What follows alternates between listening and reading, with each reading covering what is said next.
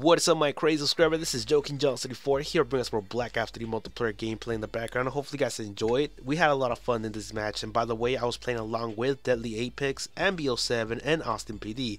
We had a lot of fun that night. We were like winning some, losing some, but at the end we had a lot of fun, and hopefully I can play along with these people a lot more because I really want to show them here in my channel because these are actually good players.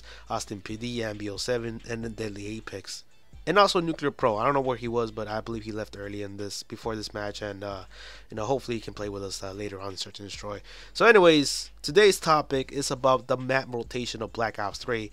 It is quite broken because I was playing Ground War like I always do. I always play Ground War every time I log into Black Ops 3, and one of the things I started to notice is that I'm always stuck in the map Hunted. If you guys do not know which map that was, I believe is the one where it has the biggest outdoors, and it pretty much has like a little river in the middle where you can swim at, so you pretty much know which one it is, the one with the waterfall. And that map is always on freaking Ground War. I log into Ground War Haunted. I freaking leave the match, come back to another match, Hunted again and again and again. It's always the same fucking map. I'm always like, do I live in fucking Hunted or what the hell's going on here? So as far as I know, there is a freaking, broken glitch going on with the map rotation. There's just no way I'm always going into Hunted unless that's where everybody's supposed to start or something. Because I know in Battlefield 4, when you do some kind of map rotation and you put default, it always starts on the Operation Locker. I think that's the map is called,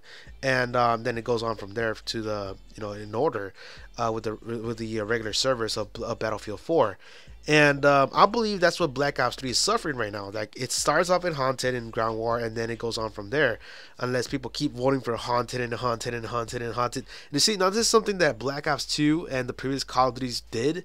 Like, the map will not appear on the freaking voting thing. Like, it will not appear, except for Black Ops 1. Every time you vote for a map, it takes you to an opposite map that you voted from. Like, it didn't make any fucking sense on the map rotation, but it always kept you in a surprise mode because you never knew what to expect, because it will take you to a random ass map besides the one you voted for, which is the best map rotation of the whole Call of Duty series.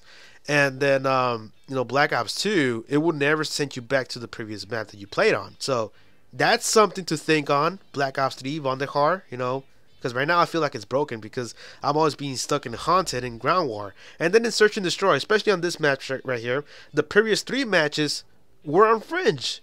This map is called Fringe, and we were playing on Fringe like all the goddamn time. I was like, God damn it, for the past 30 minutes it's been Fringe and Fringe. It's a good map. I'm not gonna lie, like it is a good design map. It's just that damn, like, make it more of a rotation. I wanna feel fresh all the time, but that's what I didn't do. And my other people here that were playing along with me in Search and Destroy, they also started to notice that we ended up playing Fringe over and over and over again, and it's just started to get annoying. Like, the map is cool, but god damn it, keep it fresh. We don't want to get bored.